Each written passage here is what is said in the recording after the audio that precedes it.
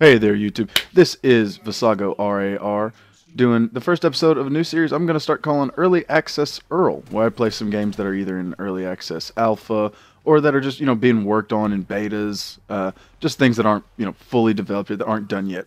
And they're just going to be quick update videos, watch a game or two, and I'm going to talk about it, how it's come along. So, the first installment of the first season is going to be on this game that you're currently looking at, which is titled Ghosts in the Shell.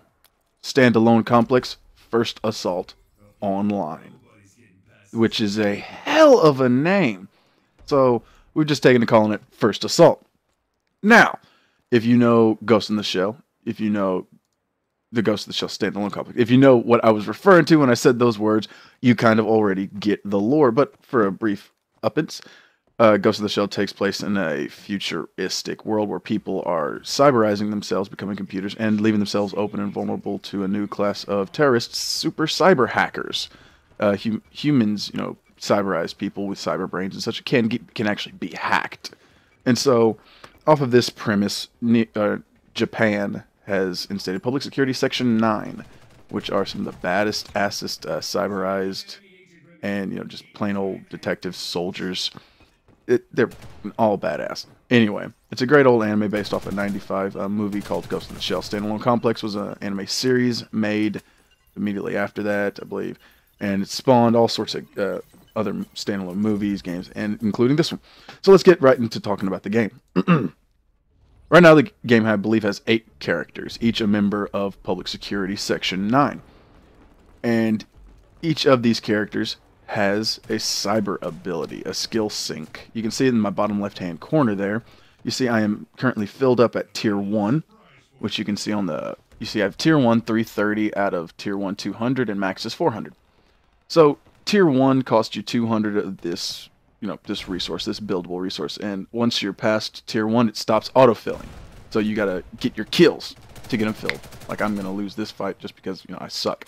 But let's see, Tier 1 330, and the character I'm currently playing at is Boma. He's one of the cyber... He's a cyber... damn, I don't even know the word. He's a specialist in cyber warfare, that's right, yeah. Or cyber brain warfare, specifically. But he's still a field operative. And his special ability... Well, I'm watching another user play right now since I died. There's the defeat round. But his ability, you can see the flexed arm there, is actually a regen ability called like nano arm gel or something like that. But when you get to the first tier, you activate it and you get some regeneration. And it's just me. I activate it, I get the regen. If I get to tier 2 for some of these abilities, the blue one, like Bowman's is blue, you can see it. They have, at tier 2, these skills, you can activate these skill syncs, like Q, see skill ready, I just activated it, bam, nice kill. What, see skill sync complete, and you can see right next to it there, 3 people have picked up my skill, and these 3 teammates are now receiving the tier 1 effect from my my nano gel. If yours is able to be skill synced, then when you get to tier 2, the tier 1 effects not only affect you, but any teammates who get near and press E to skill sync. It's pretty cool. And that's why this is actually a tactical team-based shooter. You've got to use your abilities when you need to use your abilities, support your teammates as best you can, keep them alive, and they should do the same to you. Now, for terms of gameplay, what I'm playing here is, you can see it's a sort of a search and destroy. This is demolition, the game type, and you've got 2 points, A and B. A's to my right, B's to my left. A couple good. The map designs aren't great, but since this is early, I assume that they're going to shift some, come out with new maps to slate us while they go back and edit the maps that we've been playing the hell out of. I've only got about 20 hours in game so far, but some of these guys have been playing a good minute. And for that minute they've been playing, these devs have come back with a lot of encouraging things. They talk on the forums a lot. They're really vocal about report your glitches, report your bugs, report your impressions. We need feedback. They're really hard up about that feedback. They love feedback. They want it, and so they love it. There's some, of course. Again, I'm just going to continuously cite this early access thing.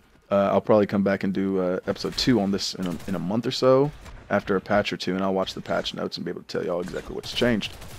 But right there, headshot. Headshot is pretty much an instant kill. If you've watched Ghost in the Shell, you've seen some of these headshots, and while true that every time I've seen a headshot in Ghost in the Shell, it's, you know, destroyed the cyber brain. I think that's their thing, is like, hey, if you destroy that cyber brain, they are out. And so I've seen a lot of backlash about how headshots are insta-gibs, and people don't like that because, you know, if you get an SMG and you're just spraying, you know, at gut level, that one's going to clip their head. But there's a lot of discussion on the forums about this game, and that it's not a hit scan style game where you do have to lead your target, and you have to. It's kind of I think it's overcompensated with the leading. Like, I believe it'll happen here in a round or two when I'm kind of like 4 feet from somebody with my SMG, and I kind of spray, and I'm pointing it right at him. You know, he's running from, you know, my front left to my rear left, and so I'm swinging that direction, and ta ta ta ta ta, and they're all just getting immediately behind him, even though my crosshairs, the up and down, is centered perfectly on his you know, vertical center. You know, the target, the target picture he's given me, the outline, the target outline. It's the same every time, and it's just do immediately behind him. We weren't what, like 7 feet apart, not even. But the game, I thoroughly do enjoy. I am playing this game. I've kind of switched off of other games to play this game, and it was when they started doing it, when development was coming out for next year. It's going to be released next year, but they came out and said it was going to be free to play, and I bought it for $5. So I'm assuming that they're going to sell it. I mean, it doesn't seem to be free to play anymore, since it did cost me $5. If you go actually to this you know, the Steam store and look up this game Ghost in the Shell, you can actually go get it for $5. Or you can get one of the early access packs. I think they've got like 4: Recruit, Specialist, Elite, and Operator, or something like that. You see how my grenade didn't go through that fence? I do like that about the game. It's common sense. I shouldn't have thrown it at the goddamn fence, but I did, and my grenade bounced back and killed me. Good on you, Nexon. Yes, this game is developed by Nexon, they've made a couple free-to-play games. Maple Story is one of their most popular, and, you know, a lot of motherfuckers play Maple Story. And they're actually working with Cliffy B. If you know Epic Games, is Cliff Bleszinski, I believe his name is. One of the central guys on the Gears of War franchise. He's had a free-to-play game idea for a while. I think it's called like Lawbreakers or something like that. So definitely keep your eye on Nexon. They do make good stuff. And keep your eye out for Lawbreakers. But back to Ghost in the Shell. Like I said, I am a fan of the franchise. I'm a fan of the actual, I guess, the IP itself, the lore, the world. I enjoy watching the anime. I like the movies. This is the first game. I think, yeah, this is my first Ghost in the Shell game. I like it. I really, really do. But let's see. What more negatives? The unlock system. You get in, when you start the game, you sign up, all that good stuff. You get your character name.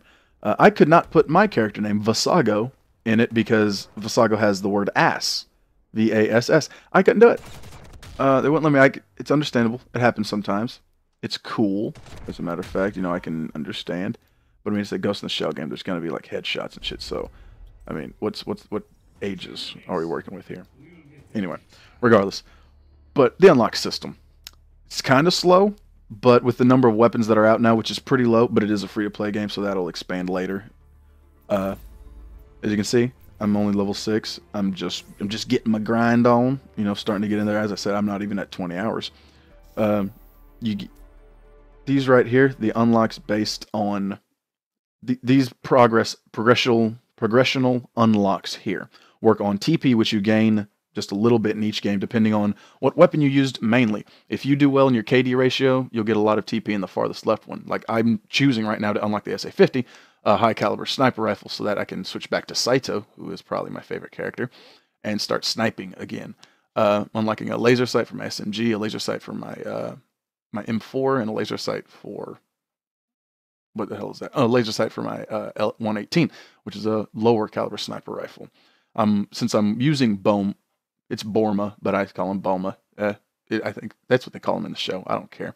But yeah, since I'm working with Boma, I'm unlocking a socket for his Cyberbrain. And as you unlock these things, like you can see, it is pretty slow going if you're only getting 10 or so TP a round. And the only reason 10 is in that M4 category was because I primarily used my M4. I was getting all my kills with my M4 in that round. So the more diverse you are and the better you do in the game, the easier and the quicker those will all unlock. But with the mid to low number of players playing right now and the low number of weapons in the system as it's progressing, it's actually achieved, for me anyway, a very, very good balance about, keeping people in, retaining these players. Not to mention there's very frequent unlocks for plus 10 GP for an hour or plus 10 experience for an hour. But I have not seen anybody else do this but me. On the post game screen, you can see on the right my KDR, my kill death ratio, 1-1. Not great, not shit, but not great. I'm the only person I've seen yet who displays their kill death ratio to all players, and it's actually just a setting in options and game settings. Like, because if you tab to see the score screen, you don't see your kill death ratio typically, and there it is. See, I totally forgot I went to the screen to talk about that before I did it. Yeah, there it is in your game screen, numerical display on, share type. If you keep it to yourself, then yeah, you just go press tab to see your score, and it only shows it to you. I did a little graphical play with after that, but it's all right. Well, guys, I'm glad I could talk to y'all about Ghost in the Shell for about this 10 minutes. I do enjoy playing it. If you've got me on Steam, go ahead and add me. If not, you can. Capital VASSAG, capital O. If you spell it like that, I'll be the only result. If you don't, you'll have to look. It's been a pleasure for this episode 1 of Early Access Earl. Keep an eye out for episode 2. I'll actually advertise that one before I share it, unlike this one. But thanks, guys, for the view. If you liked it, like and subscribe. If you want to leave a comment and tell me what I sucked at besides, the talking. Hey, yeah, criticize my gameplay, as a matter of fact. Tell me about all the shitty deaths I had, all the kills I missed, the crap grenades. Do it.